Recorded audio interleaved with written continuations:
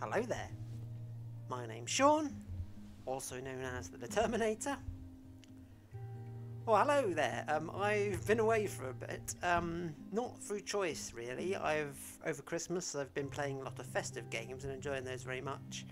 I did attempt to record some festive games, but I discovered that actually it's very difficult to do that because there's so much going on in a festive game. It's very difficult to know what to record. You know, I tried to record my screen or record my views looking at other people's boards and things, and it never really worked, so I decided to ditch those. And since then I have had recorded a few games, but through some various technical issues I haven't been able to get any up for a while. There was one great game that I might still put up, I'm not sure, where I've recorded it 3 times and a different thing went wrong in each occasion, which is quite frustrating. But I'm back and we're going to record a game here, so I'll see you in a minute. Hopefully everything works, fingers crossed.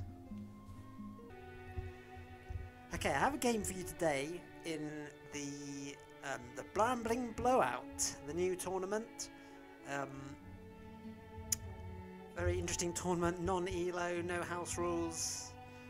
Everything's on the table in this tournament, and it's a very interesting format. Round robin, 18 games, and yeah, we've had an okay start. We're 3-3 so far, I think, as we approach this game, post-commentary game against Blutzoll Foible. If you don't know Blutzoll's channel, very good Wingspan and other games content creator. I'll link his channel in the description if you don't know it. Very good, a big fan of his. And yeah, we're playing him and going second here, so I'll join you when my starting hand comes. Not too bad a tray to see when you're going second, nothing too incredible there, so that's good. And we'll see what we get. And oh, it's a very beautiful, colourful start, no brown powers at all in our starting hand, which is a little bit awkward, but we do have a couple of really good birds. We've got the Secret Kingfisher, a bird which is really nice for getting food when your opponent takes food.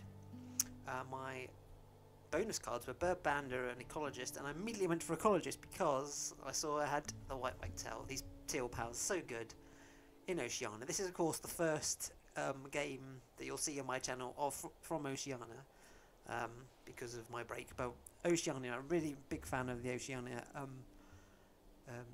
expansion. Had lots of fun with it, and yeah, these teal powers are so good in it. And we also got the Rybill, which is definitely a good bird to get some more bonus cards later on. And you know, we already know that Bird Bander is going to be an option with that, so we can sort of use that information and build towards getting. Like, it's weird to be thinking about trying to do both bonus cards that I've choices that I've got here, but that's the situation we're in.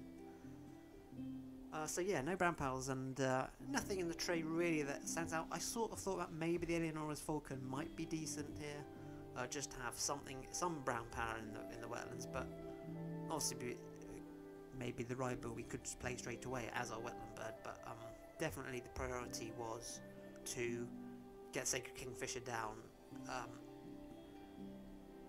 to hopefully profit from when they take food, and they didn't take food in their first turn, so yeah, keeping the nectar because then it's a bit more flexibility, especially with the wagtail, and maybe using the wagtail power as well. So yeah, with the Rybill, even though it seems a bit strange to play it so early on, actually it might be alright here. It also meets the end of round 2, so this end of round. So yeah, if we want to go for the Falcon or anything else, we obviously want to have a wetland bird there first. My opponent played the Brolga, so we're going to be getting 3 eggs. They're going to be getting 2 cards, but we're going to be getting 3 eggs, which is definitely useful here. So yeah, I thought I may as well play the Rybill anyway. We know. Oh, then I saw the nectar in the feeder. I thought actually, yeah, probably best to go for the nectar there. Always good to grab the nectar whenever we see it. Obviously, we've got the wagtail. We're going to need to take food at some point, even if the secret kingfisher gives us food. So we may as well get the nectar. There's a bit of like sort of a thought of leaving the nectar for my opponent so that they take food and I get some kingfisher food, but obviously that doesn't really matter that much. I have to take food anyway, so I may as well take nectar. And obviously my opponent will, unless they have a bird that gives them food, they will have to take food at some stage. And they do have a bird that gives them food, the Eastern Phoebe, but they played it in the forest. So getting more food in the forest, but it means now that when they take food, I get 2 food. I get worm and something for the kingfisher. I got the roebill, and well, there's the bird bander. But then I saw behaviourist and thought, well, actually, this could be a behaviourist game. We've already potentially got 1 column. So if I'm going to guarantee to get 3 points of that, then it might be better than bird bander. Better, just, you know. And I do love behaviourist. Obviously, we're in Oceania, lots of options for behaviourists. So with the new yellow powers, so yeah, we've got some good bonus cards straight away here.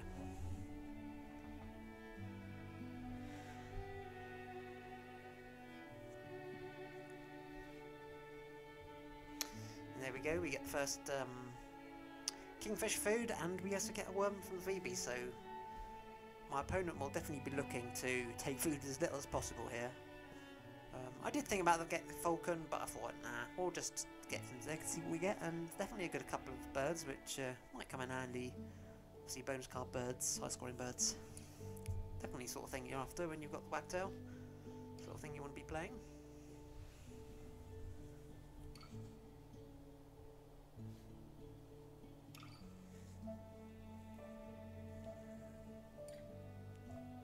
But I was definitely looking for brown powers. Some sort of decent brown power that I can play. That's what I was after, and so I thought it was worth digging a bit more. We could still, you know, run the wagtail and play some of the stuff that I already had, but I just had enough turns to do all those and enough food, so I may as well just dig for a bit and see if we can find anything better. The Manakin, graded Manakin. Obviously, particularly very useful for behaviourist, and yeah, good bird. Star Nest, we've got 2 end of round goals that would use Star Nest would be useful for, so could definitely be good. And yeah, get another egg, so we could run the wagtail without even needing to lay eggs, although obviously we do to trigger the power. But yeah, we got the Cardinal then, which obviously when you've got yeah, you're doing a wagtail game, you want to be strengthening the forest and getting more food. But we had the kingfisher, so, and at the moment, the forest was my opponent's only source of food, so I knew they were going to give me food. So it wasn't absolutely essential to get a food-giving brown power in there, I didn't think, so thought I'd stay flexible, go for cards again, see what else we can find. A couple of brown powers, potentially the diver could be decent, strengthen this wetland quite a lot. But yeah, I'll put it playing the Bell's Ray for the end of round, no doubt. So yeah, wagtail goes down, and then we can egg lay, and then we can trigger the wagtail, and we have a couple of food to work with here. Maybe our opponent gets more, takes food again and gets more food to give me more options, but I'm quite happy with what I had here. Could play the Manakin, could play the... Actually, I think it's only the Manakin.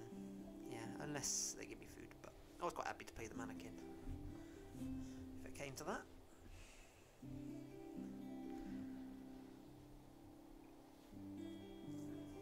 Yeah, I think I was looking for a brown power, because I'm always mindful of trying to spread out the teal, pink and yellows, so that we only have, because obviously white and brown powers are all common, so I didn't really want to put the wagtail in the first column. I wanted to put it in the second column, but that wasn't really going to happen with the amount of turns I had, so, but that's fine. I got the Manakin down, drew the end of the round, already got an Ecologist, already got behaviourist column, so this is a nice combination of bonus cards. And they played the Bard out, so they've got strengthening their forest, and I'm quite good with that. You strengthen your forest and give me more food.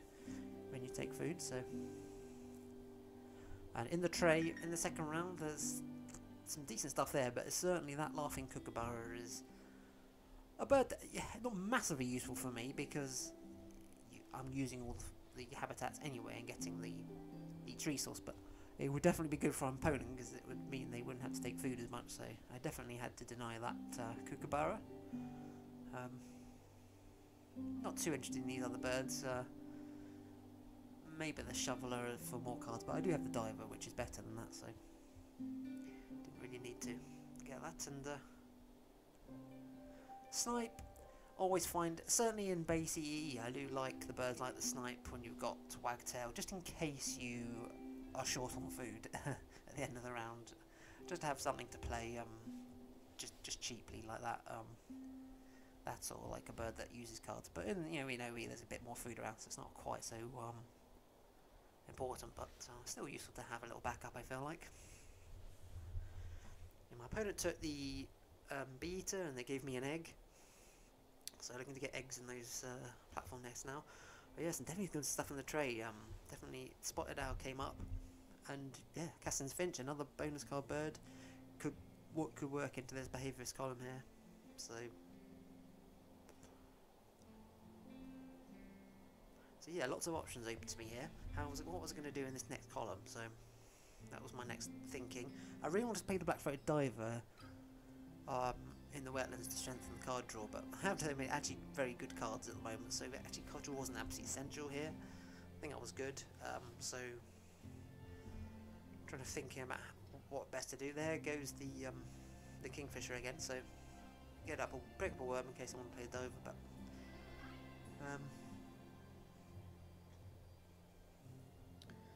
yeah, even though I didn't think it was like essential, I think I was sort of thinking about playing the finch or the spotted owl in the forest, so I wanted the brown power for the wetlands, and yeah, so maybe the black-crowned night heron I've got, maybe I do play the kookaburra and get a bit more food, but I saw the nectar was in the feeder, so thought I'd grab that now.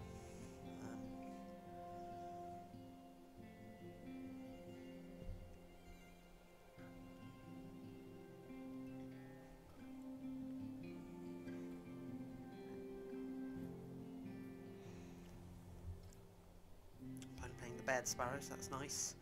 Definitely a bird you like to see in your starting hand in OE to get more eggs in the grassland. But yeah, we played Spotted Owl, see Cassin's Finch rather. And yeah, we got bowl nests. Do we have one? We've only got the cardinal. Do I really want to play that to get a bowl nests? But I can't remember. I didn't see what the other option was. You notice I do play very fast. I do play quite instinctually. I don't. Sometimes it's definitely to my detriment for sure, playing a bit fast, but yeah, boldness I think was definitely the best option there. And but yeah, so we do need a brown power for this, or ideally a brown power for this wetlands. I did think about playing the diver, just forcing it down, but I wanted to be more efficient on food. I didn't think food was going to be too much of an issue, but at any point my opponent could play a food-giving bird. I knew they took the bee eater then, so maybe the food that I get from the Kingfisher might dry up a little bit, so I didn't really want to be efficient with food. And the kookaburra, I mean, yeah, it gets me food. I will be going for cards again at least twice, and maybe the spare food will be useful. It's only 1 point bird, but yeah, I'm not sure. A bit. I thought it might help here. Just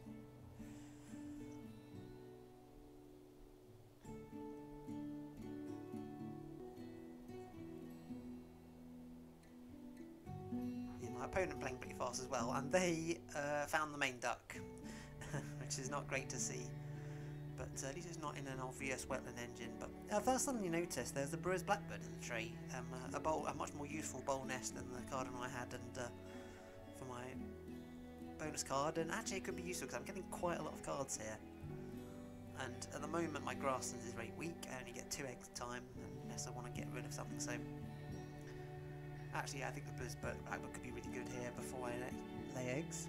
So my opponent's giving me some eggs with the Brolga, but yeah, I definitely wanted to play the Brewer's Blackbird. And now I had a choice of what food to take for the kookaburra. What I want to play next was my next priority here. didn't really have anything that I was sort of desperate to play, so... I mean, yeah, Bird's got... I mean, the Brewer's Blackbird I probably would have wanted to play next, but obviously I can't get green here, so... I just thought, well, maybe we just start playing the big point birds, the bonus card birds. If I had the food spotted out, I might go for that next, but I've got to think about also what I'm going to do in this next column in terms of behaviourist, what am I going to play. I don't think I have, do I not have? I don't think I have a non-white or brown power in my hand that I wanted to play. So, that was going to be a bit of a headache, what I was going to do. Do I need to draw again to try and find something, or do I just guess on where the habitat a non-white or brown power is going to be and just play one of these birds? Yeah. Probably best, but yeah, still getting brogue eggs, so my opponent digging a lot, and they do reveal the Spangled Drongo. Now, I had to decide, I had to egg lay to activate the Wagtail, so it was either to get the Drongo, which is a really nice pink power for my behaviourist as well, or give up on the Wagtail play. Well, give up on the Wagtail play or take the Drongo. I mean, it was difficult. I had decided not to give up on the Wagtail play. I decided to leave it there.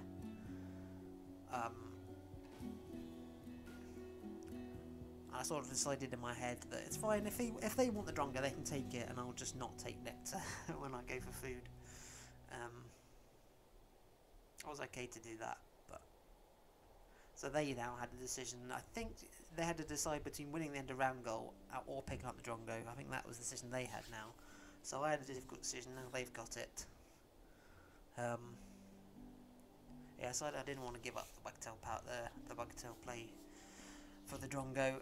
If it was like round two, like start of round, the end of round 1, like getting into round 2, then I probably would have picked it up. But just at this point, it's probably not quite as critical. You know, if it didn't matter for the white Wagtail, I would have taken it for sure as well. But just losing that Wagtail play, I didn't think was worth it. So.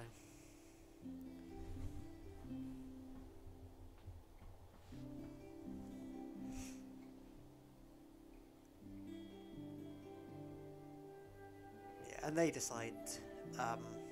Well, actually, that was strange. I thought they were gonna lay eggs and win the end of round, or take the Drongo. Actually, didn't. They didn't either. They actually took food.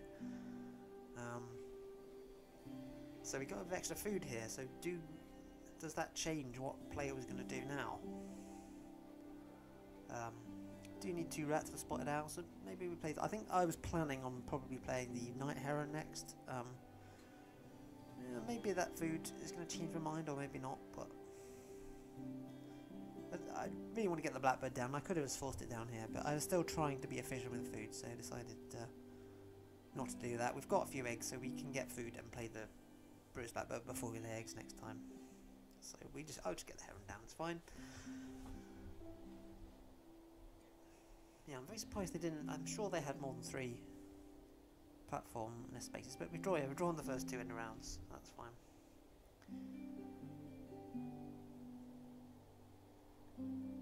So we've got a non-white or brown power in the tray. Starling, is that worth taking just for behaviourist? Play in the grasslands, then I could play one of the white powers in the forest. Could definitely work here.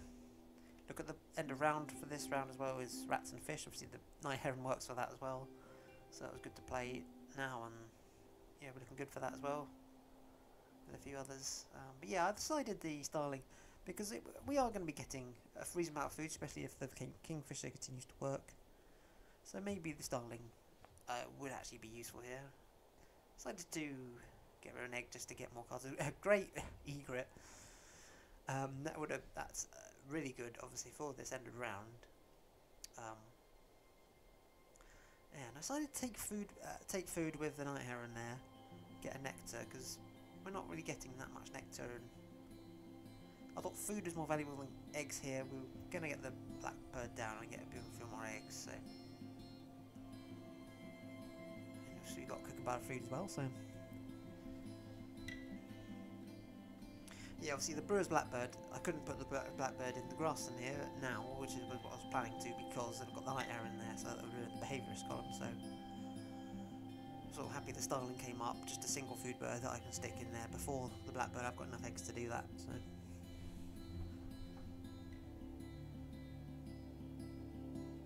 yeah, opponent playing the budgerigar, which is I definitely thinking about the grass and engine here.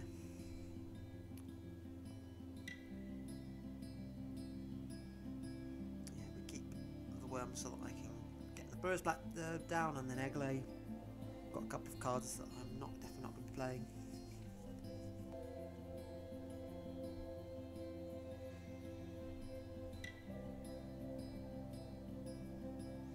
Yeah, so my opponent did play the bee eater, so they've got their grass and complete now. Grass and engine, getting food with the bee eater, so they don't have to use the forest as much, which is smart. And yeah, we get our blackbird down, and we can now lay eggs, take food, and maybe we've got two plays in us here. Another play a bird, and then the whitetail play.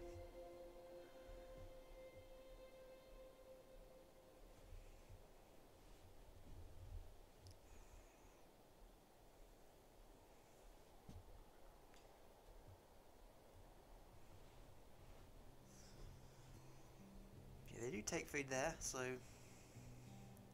unfortunately we only got choice of worms, but that's okay. Could come in useful here, but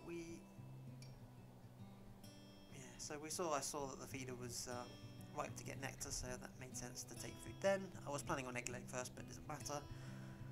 Do I have enough cards to discard cards for food and use the blackbird? I decided I did. Too late for the liver now, so get an extra nectar, so that's nice. It's a weird situation with the nectar at the moment. I've got 2 in every habitat, and they've got 1 in every habitat. A low nectar game so far.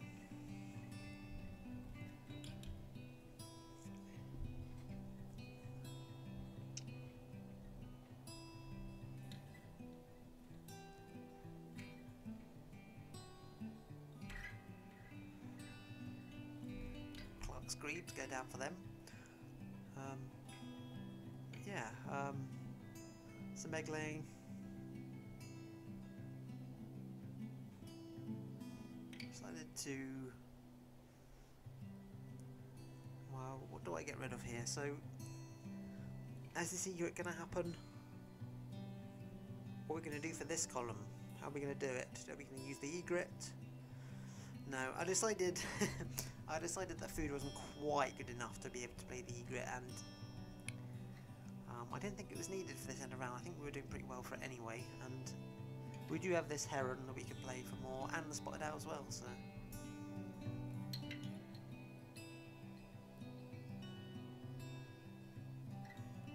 This little pine cormorant in the tray I was thinking about, because I do have some platforms, but obviously a yellow power. Could that work for behaviourist?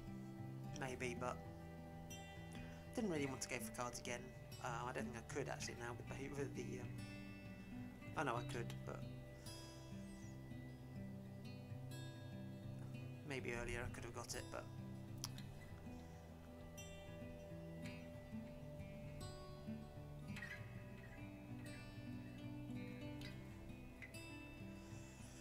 More Brolga eggs.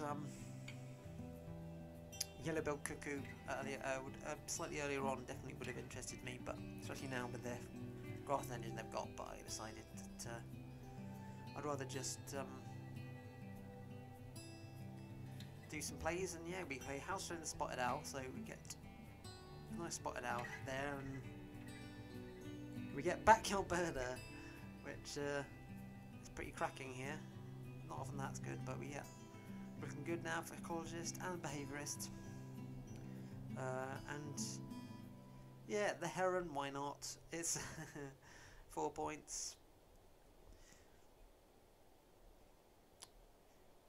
Yeah, part of me does wish I'd actually picked up that cormorant and played that instead, because then I would have got another Behaviourist column. I was quite happy with 3, and as you can see, we smashed the end around anyway, so could have played something like that. But anyway, round 4, and nothing good in the trade. We have to take cards at some point, so we may as well do it now.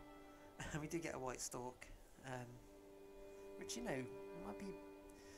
Now this is... I had to think long and hard here about what food did I want, because the heron's giving me a fish, the night heron could give me food, and then the kookaburra could give me food. Do I want food from all them? Do I want to use... Do I want to cache this as a point? Do I want to use it? Do I want to use the heron to give me a food with an egg? What was I going to play here? I needed to plan what I was going to play, what I needed to play. Did I need all this food? Could I get rid of cards in the forest to get me more? How many cards do I need for that? How many cards do I need to put onto the blackbird as well? I had to think long and hard about this sequence of plays here.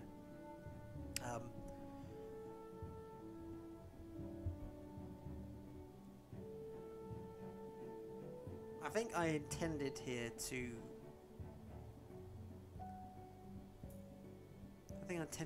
keep the fish and accidentally cached it, but I think it's alright. I think we've got birds that we can play here.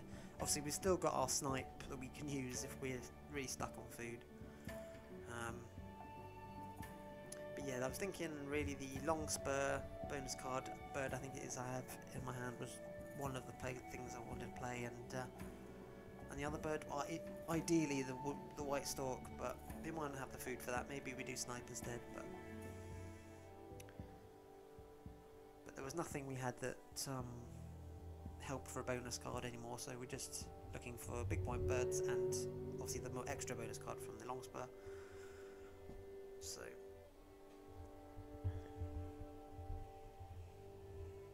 but yeah, my opponent definitely not setting up here just to egg lay 5 times. I think that's what they were doing here. I think it's a 6-point engine with Budgerigar and Bed Sparrow, so that's alright. 5 turns, 6 points, pretty good. Getting some food, maybe they still got something to play, maybe they can use bee to worms, so means they don't have to give me any more food, so maybe I wasn't going to get any more food with this Kingfisher, so yeah, I had to incorporate that into my thoughts. Obviously I had to get some eggs onto the bowl nest for this end of round. Did have to think about this. What card do I want to get rid of here? What am I definitely not going to play? So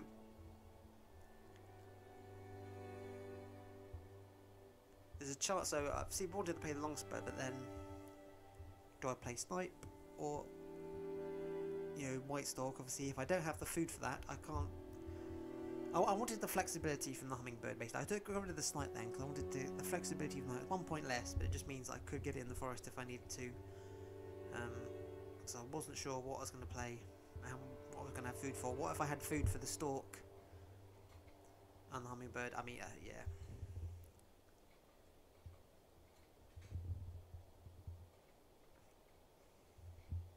Probably could have kept the snipe there. I can't remember why I decided not to keep the snipe. And yeah, so in a ideal world, I wanted to play the white stork and the long spur, but I'm not sure there was going to be enough food unless I was sort of thinking maybe they will take food once more, but and then I would have the food for it. But taking all the nectar, decided not to get rid of a card here. I think we need the card for the blackbird. We still need to play one, and yeah, play one and then play one with the Wagtail. So we've only got one spare card now. So when we go for card for eggs, well, we have to play. Probably I'll play the long spur and then egg lay. And then we'll have to decide what we're going to play. Do we have the food for the stork or not?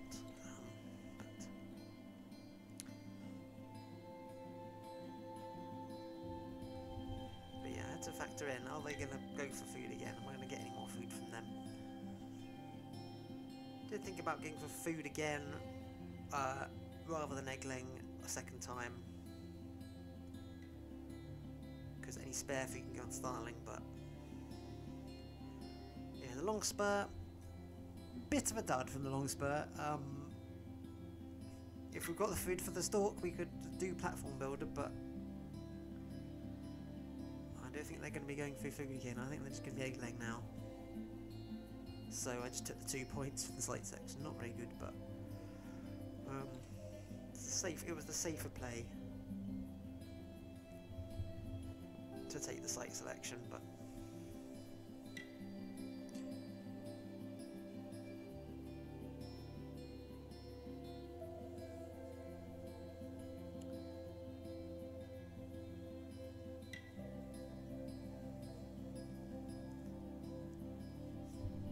So I could take food here, again, so I can get the food for the stork. I've already got rid of the platform builder now, so it's not of any use anyway, but yeah, maybe keeping platform builder, going for food here, then playing the stork would be better, rather than egg laying, but egg laying is 4, 5, 6.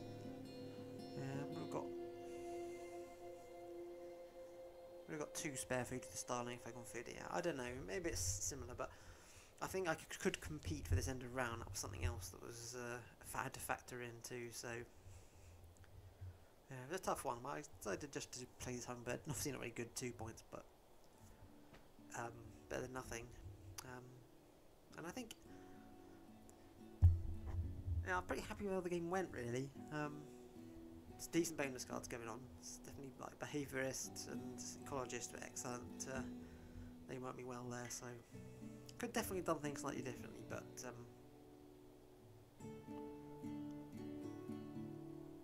yeah, we just, I could tell, no spare food starling, but it got me 3 Behaviorist points, so it was alright. So not incredible, but